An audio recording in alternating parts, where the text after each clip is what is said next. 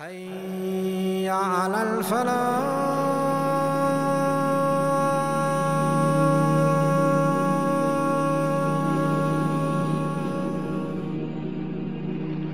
The throne of the Most Merciful shook from the death of Sa'd ibn Mu'adh.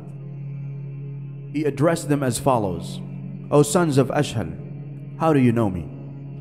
They said, you are our master, our most far-sighted and reliable man. In that case, I am telling you that I will not speak with any of you unless you believe in Allah and His Messenger like me. This speech of Sa'd affected his clan, and all of the men and women of sons of Ashhal became Muslims on the same day before the evening. When the battle of Badr was about to take place, Sa'd ibn Mu'adh stood up and said, O Prophet of Allah, we swore a solemn oath and gave you the allegiance. So go ahead with whatever you want, and we shall stand by your side. We will not avoid fighting the enemy. We will not lag behind during the battle. Lead us with the blessing of Allah. I hope that Allah will make us do what will make you proud of us. So go on with whatever is in your mind. Allah bless you. When a silken cloth was given as a present to the Prophet ﷺ, his companions started touching it and admiring its softness. The Prophet said, are you admiring its softness? The handkerchiefs of Sa'd ibn Mu'adh in paradise are better and softer than it. Sa'd ibn Mu'adh is one of the greatest companions of the Prophet, peace be upon him. He is one of the chiefs of Ansar, the helpers in Madina. He is someone that stood by Prophet Muhammad, and he is someone that when people had hesitation, he was the one that would get them back to their state of confidence, that would remind them of their service of the Lord of the throne, of the Most Merciful. He would remind them of the pledge that they took to the Prophet Muhammad, peace be upon him. The Prophet Muhammad, peace be upon him, explains to us that the throne of Allah did not shake because the throne could not handle the death of Sa'd, or because of fear or anything of that sort, but the throne shook from the joy of the Lord, of the returning of the soul of Sa'd. Mus'ab ibn Umayr, whom Muhammad, peace be upon him, has sent to Madina to call people to commit themselves to Islam and monotheism, Mus'ab's first settled in the house of As'ad bin Zurara, who was Sa'd ibn Mu'adh's cousin. Mus'ab used his house as his center of activity and increased the number of the Muslims in Madina. Sa'd, who was not a Muslim then, was disturbed by it, but he could not intervene because his cousin, his maternal aunt's son, was involved in the issue. He didn't find it appropriate for his rank and character to intervene in something happening in the house of one of his relatives. Finally, he talked to Usayd bin Khudayr, who was one of the notables of sons of Ashhal, and asked him to do something to end the activities of Mus'ab. However, Usayd, who went to talk to Mus'ab in a threatening way, became a Muslim after listening to him. Then he said to Mus'ab, I will send you somebody. If he follows you, every one of his people will follow him and accept Islam. Usayd returned to Sa'd ibn Mu'adh as a Muslim. Sa'd noticed the change in him and asked, Usayd, what did you do? I talked to them and I did not see anything bad about them. This infuriated Sa'd. He went to the place where As'ad and Mus'ab were directly. Mus'ab made Sa'd sit. He told Sa'd about Islam and recited the Quran to him. As Sa'd listened to the Quran, his heart softened and he became a Muslim. Sa'd stood up and had a bath. Then he uttered the kalima and performed a prayer of 2 rak'ahs. Then he called Usayd bin Khudayr, who had become a Muslim before him, and summoned his clan. When Sa'd saw that sons of Ashhal gathered, he addressed them as follows: O sons of Ashhal, how do you know me? They said, you are our master, our most far-sighted and reliable man. In that case, I am telling you that I will not speak with any of you, men and women, unless you believe in Allah and His Messenger like me." This speech of Sa'ad affected his clan, and all of the men and women of sons of Ashhal became Muslims on the same day before the evening.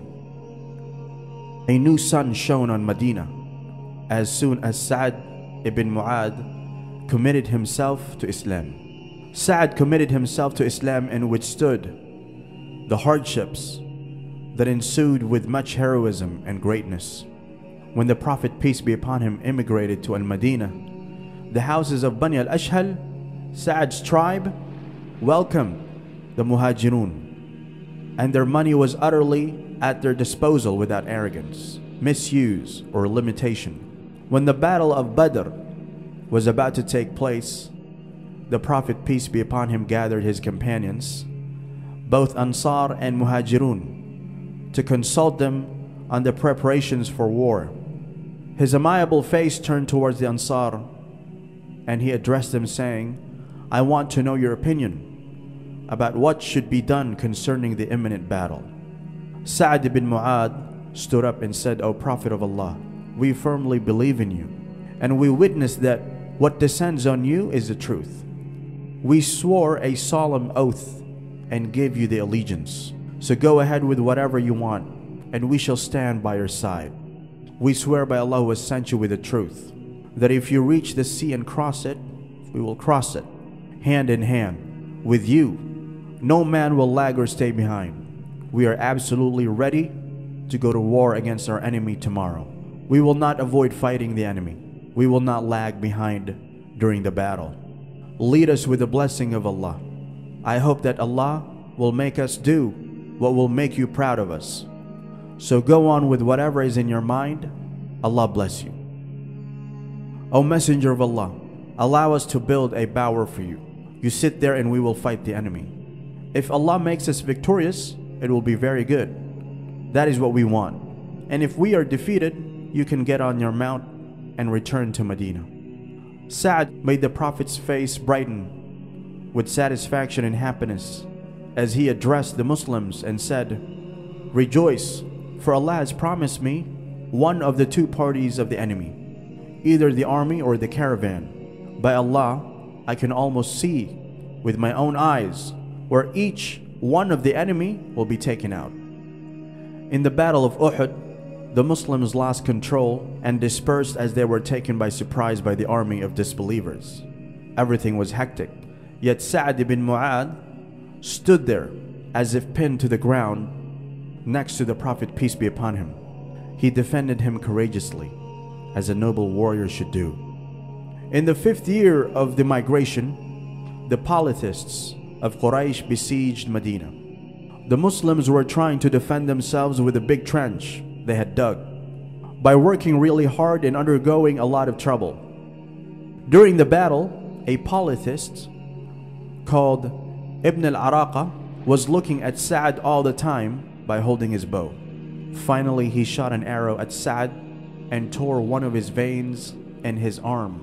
When Sa'ad bin Mu'adh realized that his wound was severe, he opened his hands and prayed as follows: "O Lord, if the war between Quraysh and us is to continue, allow me to live. I do not like anything as much as I like fighting those men who denied your Prophet. If the war between us is to end, elevate me to your rank. O Lord, do not remove my soul before showing me the end of the sons of Qurayza." The sons of Qurayza had signed a treaty with the Muslims, but they violated this treaty during the battle of Khandaq by cooperating with the polytheists. Sa'ad ibn Mu'adh was in good terms with the sons of Qurayza, Jews, before Islam. Therefore the Jews proposed that Sa'ad be the judge to decree about their violation of the treaty. The Messenger of Allah accepted Sa'ad to act as a judge. Sa'ad got out of his bed, though he was ill and wounded, and set off to fulfill a great duty. When he approached Qurayza, the Messenger of Allah said, "Your master is coming. Stand up and settle him." Then he turned to Sa'ad and said, "Decree about them." Sa'ad decreed that their warriors should be taken out and their children, women, would be taken as captives, and their wealth to be distributed to the Muslims. This decree existed in the Torah too. The Prophet became pleased with this decree and said, "You have given the same decree as Allah and His Messenger would give." Sa'ad's wounds became worse every day. One day the Prophet, peace be upon him, visited Sa'ad and found him on the verge of death. So he put his head on his blessed lap and called upon Allah. "O Allah, our Lord, Sa'ad has striven hard in the way of Allah. He believed in your Prophet and did his very best. So please do accept his soul with goodly acceptance." The words of the Prophet, peace be upon him, fell like coolness and safety on the departing noble soul. He strove to open his eyes, hoping that the last face he saw would be the Prophet's face, and said, "Peace be upon you, O Prophet, I do witness that you are indeed the messenger of Allah." The Prophet, peace be upon him, took a farewell look of Sa'ad's face and said, "Rejoice, Abu Amr." Abu Sa'id al-Khudri, may Allah be pleased with him, said, "I was one of those who dug Sa'ad's grave, and each time we dug out a layer of sand, we smelled musk. This went on until we reached his burial." Sa'ad's death was a tragic loss for the Muslims. Their only consolation was when they heard the Prophet, peace be upon him, say, "The throne of the most beneficent shook when Sa'ad ibn Mu'adh died."